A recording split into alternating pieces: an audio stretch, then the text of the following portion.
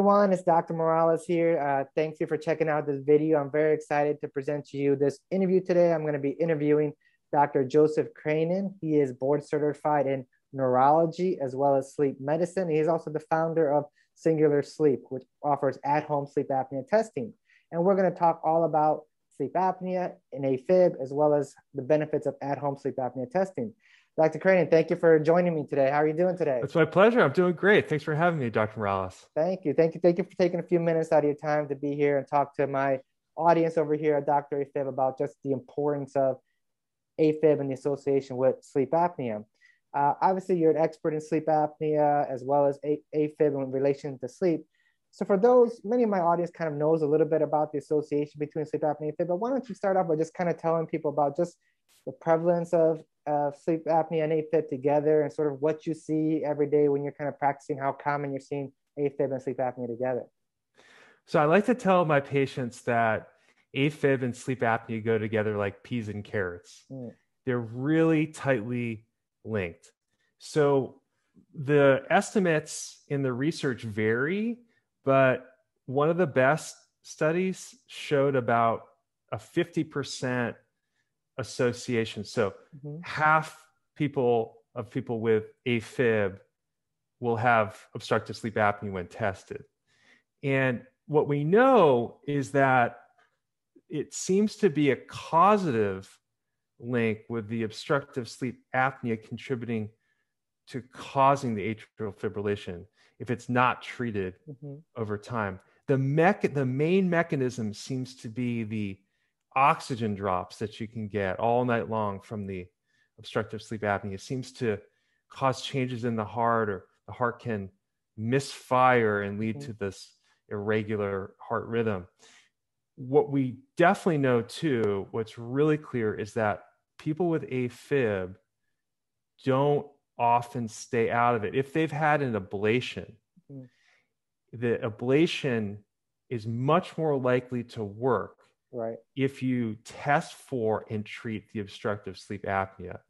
Otherwise, you may be back in the same situation as you were before the ablation if you don't do that. Right. And that's a very good point, because I frequently tell this to, in other articles when I talk to my audience, there's, when it comes to catheter ablation for AFib, there are recurrence rates, people are like, well, does it work? Does it cure AFib? And I tell people, you got to have a short-term plan and a long-term plan. Yes, a catheter ablation may improve symptoms for AFib, but then in the long term, if you don't address the things that cause the AFib to begin with, it's inevitably going to come back. And that can include sleep apnea, that can include obesity, and there's several of these risk factors which end up making AFib worse. It's going to come back if they're not addressed. And treating sleep apnea with a CPAP, has shown to have significant improvement in AFib symptoms. I've seen some studies that said like 42% reduction in AFib symptoms. And then also studies that have shown that getting a procedure done, if you're compliant with sleep apnea treatment, then you end up getting better results. Surprisingly, with all of this, we find that still that it's under tested. Sleep apnea is still despite many people knowing the association between AFib and sleep apnea, it's still being under tested and underdiagnosed in people with AFib. Yeah, so a lot of primary care doctors are not thinking about testing in certain populations, especially people who are relatively thin. These folks can have sleep apnea too. The average physician gets 1 hour of training in sleep medicine in the 4 years of medical school, if you can believe it. Yeah. It's crazy. And then amongst cardiologists, it's variable, the awareness of this association. Of course, because this is your subspecialty, but I'll tell you an anecdotal story that illustrates what can happen. I was a neurology resident out in Los Angeles. I came home to Massachusetts to visit with my family for Thanksgiving, and took like a real red-eye flight. It came in, and my family woke me up at 6 a.m. They said, "Hey, your dad is not feeling well." My dad was just sort of sitting on the edge of the bed, like not looking too well. And I said, "What's wrong?" He couldn't really articulate what was going on. I checked his pulse, and it was just all over the place, irregular. We go, I said, "Hey, that's it for Thanksgiving. We're going to the ED." And cardiologist comes in, they do an EKG. Sure enough, he's an AFib. Right.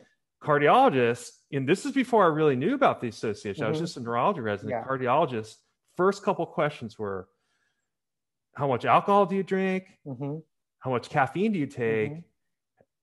Has your thyroid been tested? Is it normal? And do you snore? Yeah. So this guy was very, and I was like, oh, so that was really kind of like the dawn of understanding for me about that. So it's been something I've been very aware of in my practice too. Yeah, exactly. And you can, probably the most common traditional risk factor for having sleep apnea is obesity. Kind of people talk about like that wide, short neck, and that's kind of more common probability of people having sleep apnea. But you're probably seeing it more in people either younger or people who are not overweight. And so kind of how much prevalence are you seeing in these people who don't have that most common or thought of risk factor to have sleep apnea?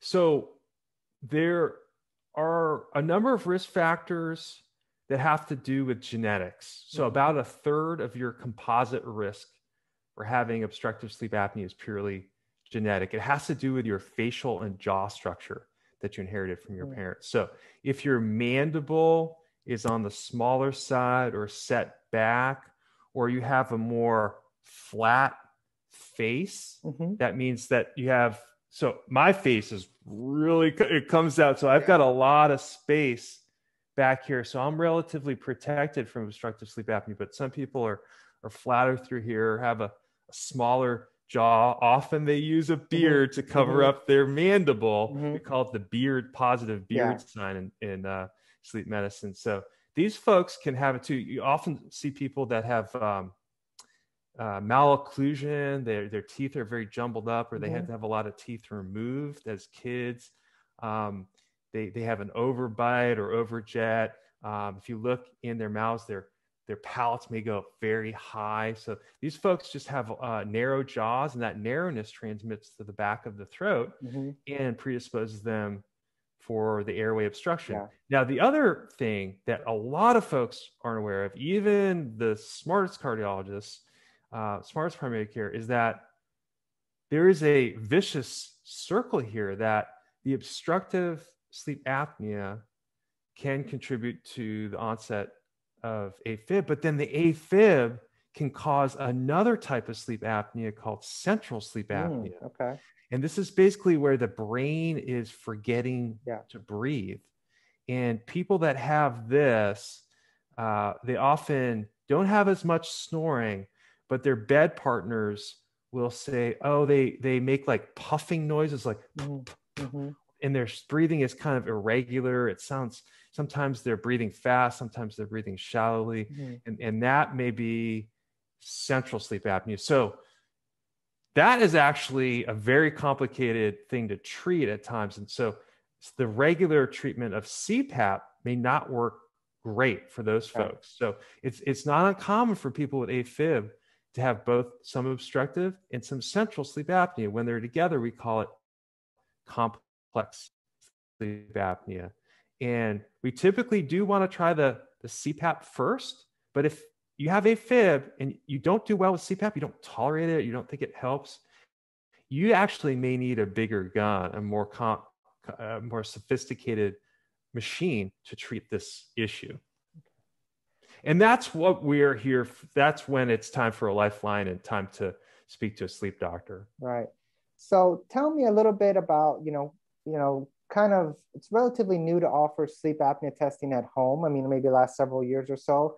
Traditionally, you had to go to a sleep lab, and kind of sleep there and get hooked up to machines, like explain the audience the difference between maybe what was previous versus now, what are more current offerings to get tested for sleep apnea.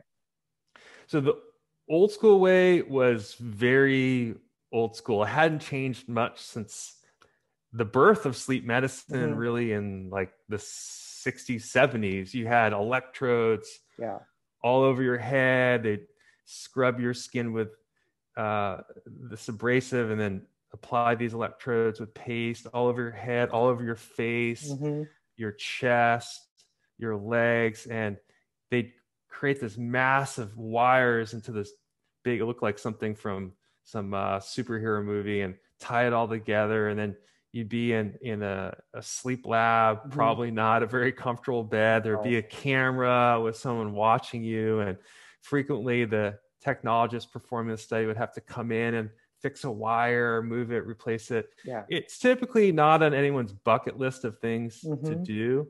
And what's more, you're on their schedule, and their staffing schedule usually means lights out somewhere between 9 and 10 p.m. Well, most of us don't go to sleep that early. And then they're going to wake you up and kick you out by 5:30 in the morning. Right. So for most people, that's going to thrash your day. You're going to be pretty tired. And it can be very expensive for folks who don't have insurance or have a high deductible plan. Sometimes people get hit with bills up to $3,000 for these studies. Wow. Yeah. And you often have to wait weeks or longer to get in, and then a week or more to get the results. And what we have now is a much more efficient, comfortable technology that is applicable for most folks. Still, it's recommended if you have very complicated medical problems like advanced COPD or heart failure that you do, or if you're looking for things like seizures or other rare things, sleepwalking disorders that you do an in-lab study. But the vast majority of people are appropriate for a home sleep apnea test now. So these tests are a much more stripped down version that you can do in your home on your time when you want. And I think that there's a strong argument that we get better data, more accurate results here, because we're seeing you in your natural environment, doing what you normally do, sleeping as close to how you normally sleep as possible. So these tests, the most common one is called a type 3 home sleep apnea test. And you use a nasal cannula to measure airflow. So this is looks like an oxygen cannula, then a belt on your chest that measures breathing effort, a finger oxygen probe, and then the brains of the unit sit on the belt, and it measures your body position and records all the data. And that's it. And that's really all we need to be able to diagnose sleep apnea. Yeah, well, that sounds a lot more convenient than going to a sleep lab. I've never had to go to a sleep lab myself, but I would imagine if I had to go to an actual proper sleep lab and be hooked up everywhere, I probably wouldn't even sleep. I would probably be so uncomfortable. It's not my normal environment. I hear that. Yeah, I hear that a lot. Yeah. Some people have crazy stories like, I literally did not sleep for 8 hours, and then they told me, you have sleep apnea, and they're like, I didn't even sleep. How do they know? I'm sure of it. So yeah. So obviously, the main treatment for sleep apnea is the CPAP machine, and there's been a lot of people that, through my Facebook group or my patients in person who have had just tremendous results with CPAP treatment. But then there's also just as many people who say, I can't take it. I can't stand it. The machine, that mask is too heavy for me, and so people who don't have good compliance with it, or they don't really see a benefit from it because they don't really feel like it's comfortable enough for them. And so what are the main treatment options for CPAP these days? And what kind of alternatives are there for people who maybe aren't having good results from the traditional CPAP? So I like to tell people, if you polled 100 folks who have tried CPAP, about 2/3 will tell you that it was life-changing. They love it. They'll never sleep without it. 1/3 will say they hate it. It was terrible. They'll never try it again. Now, of that population that failed it, and this is going to be high in the folks who are part of your audience, a major reason for that is they got the wrong machine. They needed a more advanced version. So there are other advanced versions called BiPAP and ASV. ASV is one that treats obstructive and central sleep apnea directly. It's very common that I use that in patients with a-fib and other cardiac issues.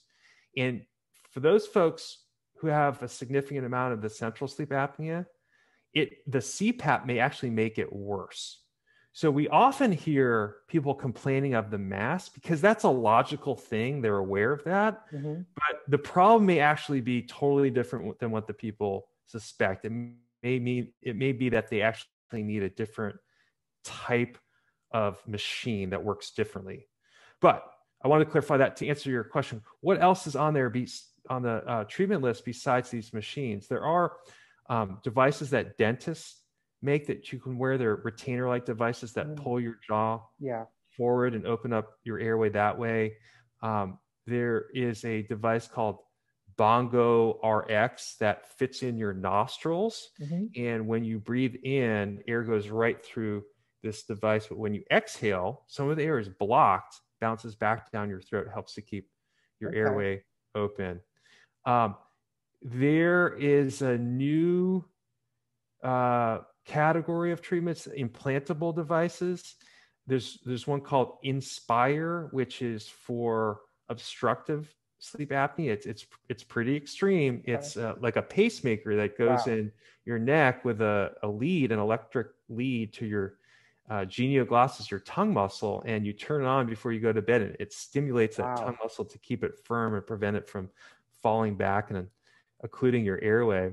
And then there are a couple of those sort of devices for central sleep apnea as well. There are surgeries. There's one surgery that used to be very popular called a UPPP, done by ear, nose, and throat surgeons, where they basically rotor-rooter all the tissue out in the back of your throat.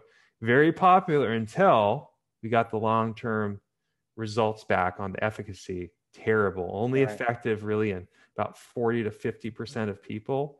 And over time, that effectiveness seems to go away. It can actually make the sleep apnea worse than you began over years and years.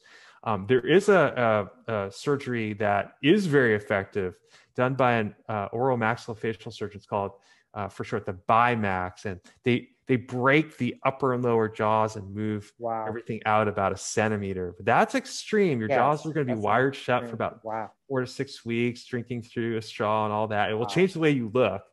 Too. That's crazy. That's definitely a few options there I'd never even really heard of before. But that's great information. How about for people who are obese? Does weight loss actually improve or even eliminate sleep apnea? It can.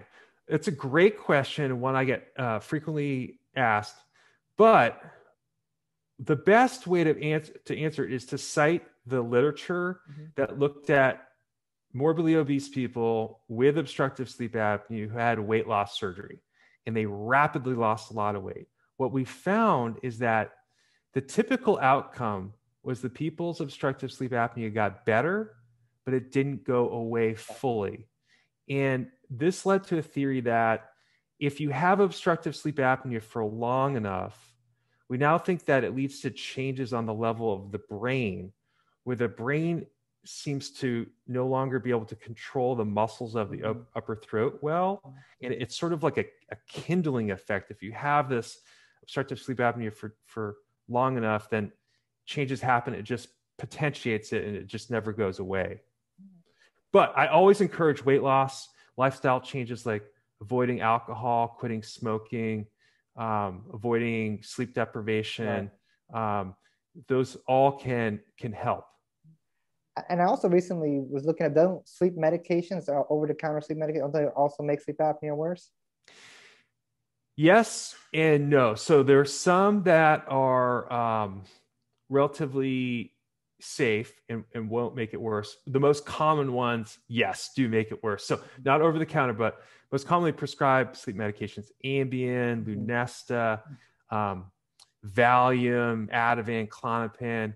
Those all do have both some degree of muscle relaxant properties, which will promote that airway closure at night, but also they prevent your brain from waking up. And so you may suffer more damage from the closed airway before you wake up and open up your airway.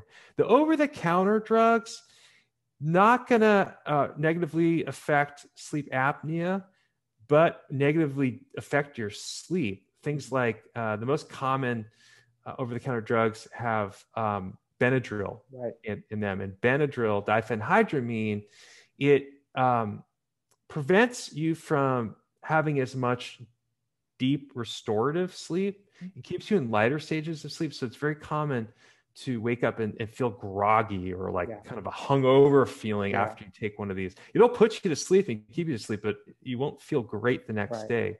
Now, melatonin is another common over-the-counter one. This is not going to have a negative impact on sleep apnea. It may help you fall asleep a little bit more quickly too. It's not a panacea. It doesn't make your sleep amazing. What we know from the research is you're going to fall asleep a little bit easier. It looks like maybe 8 minutes quicker than without it.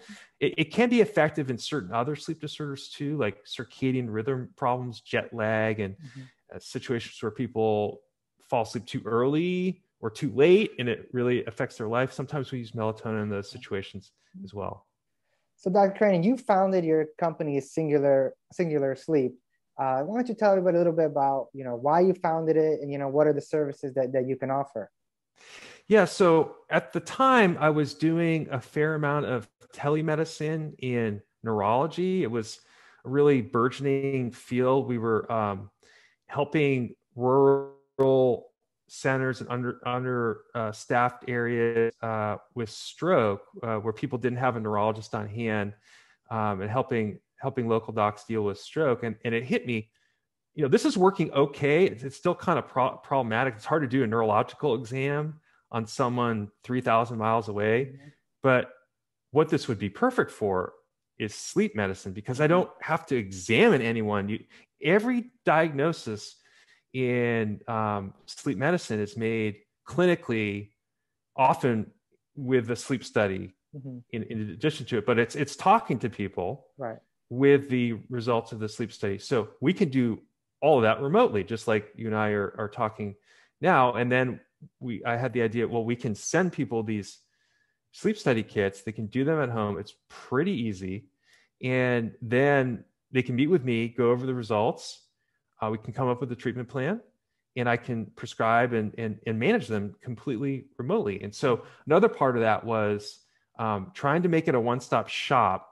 We became, the practice also became a DME, a durable medical equipment company. So we actually sell, dispense, and manage the CPAP and other related machines, which is awesome because the newest generation of machines allow us to remotely monitor and manage the machine. So we can get the data through the cloud and also adjust the pressures over time to the best pressures for the people completely remotely. So we like to say you can do it all from home. You never have to leave your home and get your sleep apnea treated.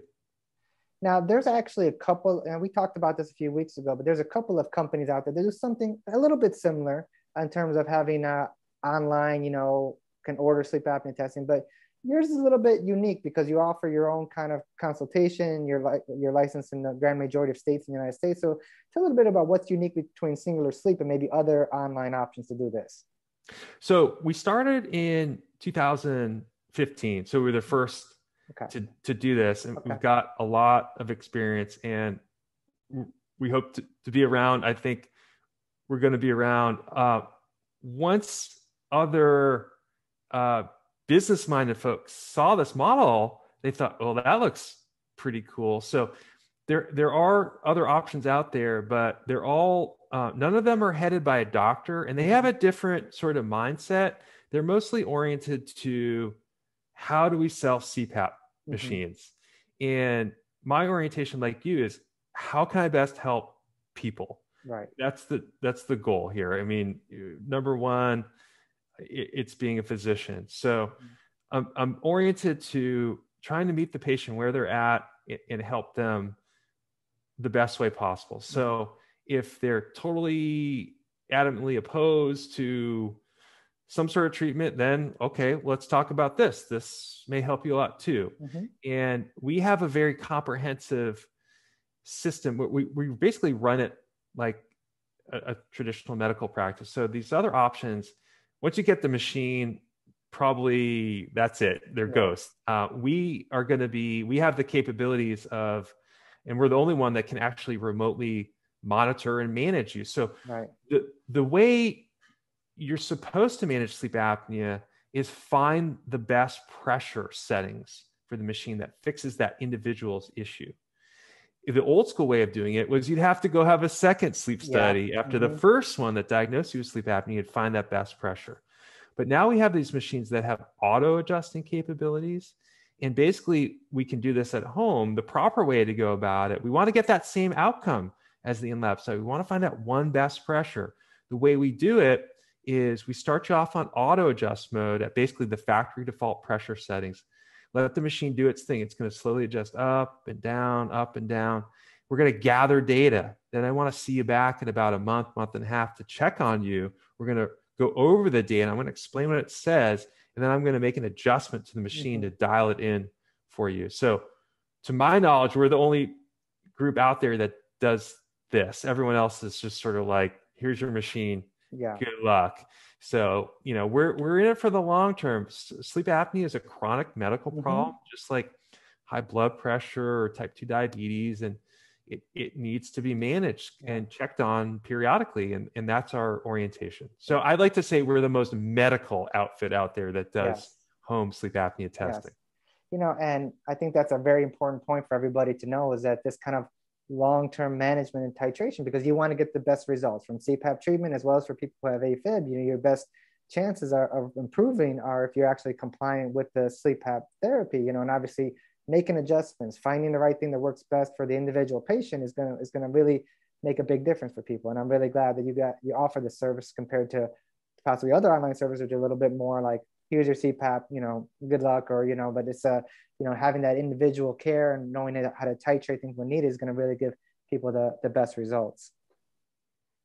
So tell me about the costs or prices of these services. Is it usually covered by insurance, or what are the typical costs for people to expect for these services?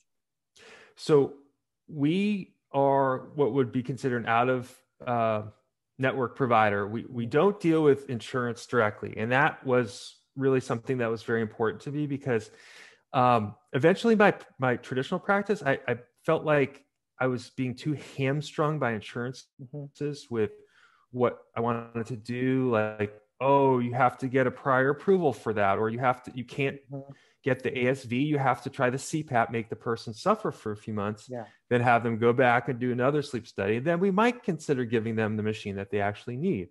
So enough. So we are a cash-based practice.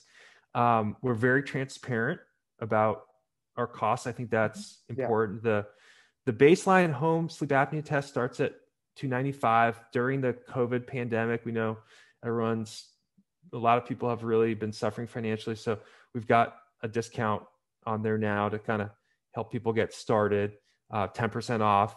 And then the a consultation with me is $195.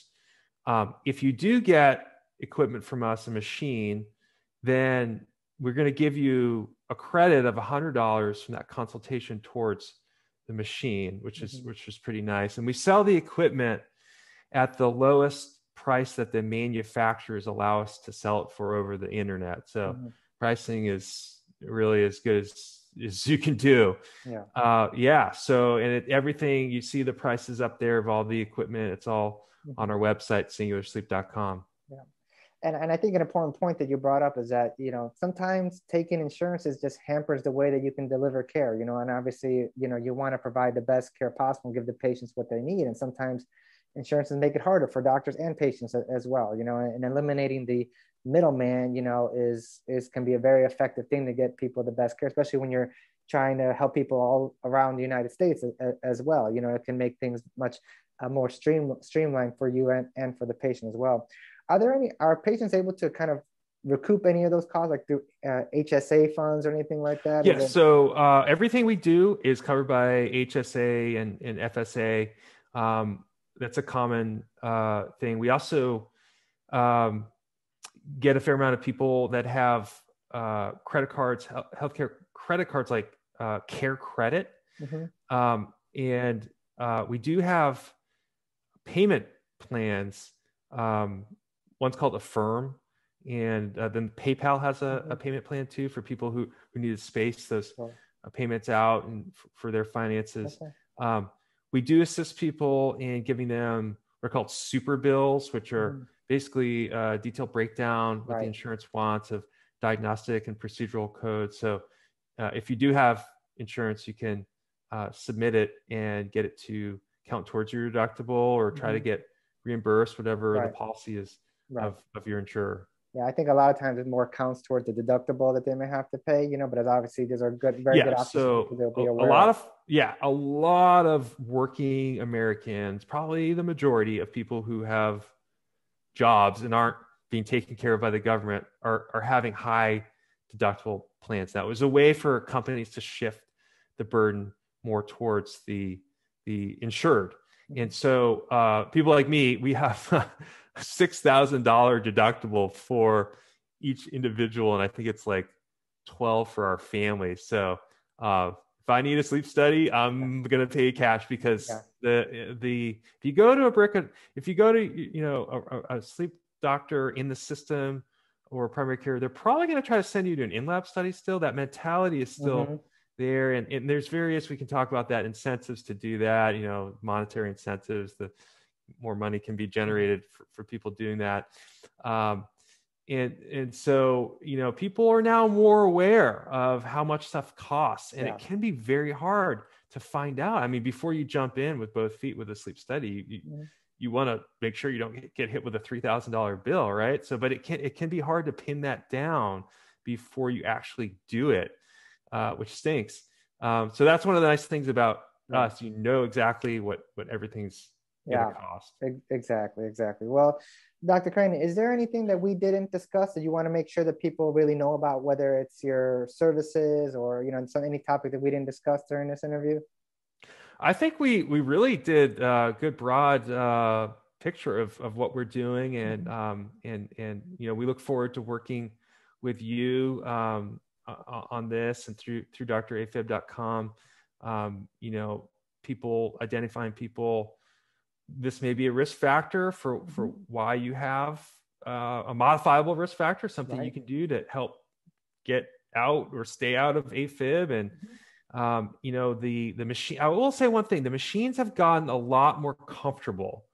The auto adjusting machines that we use are a lot more comfortable than the old fixed pressure machines that people used to get, because to get a little bit more into the weeds, what I typically do is put people on, once we titrate it, dial it in for people, I put them on a specific range of pressures. And that's more comfortable than one fixed pressure, because that fixed pressure usually was going to cover you when you're on your back in REM sleep, which is where you needed the most pressure. Right. But when you're on your side, you don't need that much pressure, and it may feel uncomfortable. So that definitely, these auto adjusting machines that let us have a band of pressures definitely was associated with increased chance of success. So that's something else people who may have done this a long time ago should keep in mind. Things have evolved, and the masks have evolved too.